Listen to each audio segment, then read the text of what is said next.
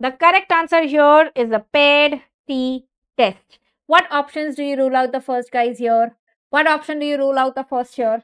See, look at the parameter that is being considered in the question. Very good. A study compares the body weight of a group of individuals. Weight is qualitative or quantitative. That is what you have to decide first. Yes. Weight has units, right? 10 kgs, 20 kgs, 30 kgs.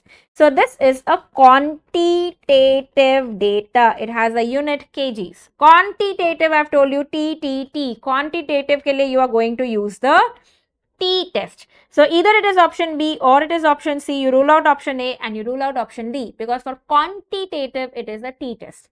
Now it is paired T test or student's T test. Automatically you know that student's T test is an unpaired T test, because paired T test has been given in option C. You can remember this as till you are a student, you are unpaired, right? You are not a couple. So student is unpaired, right? Student is not paired. So paired T test is something which is paired and unpaired. So remember that paired is one word, so it is one group before and after. Unpaired is like two words, unpaired. So there are two groups and two different interventions that are done there.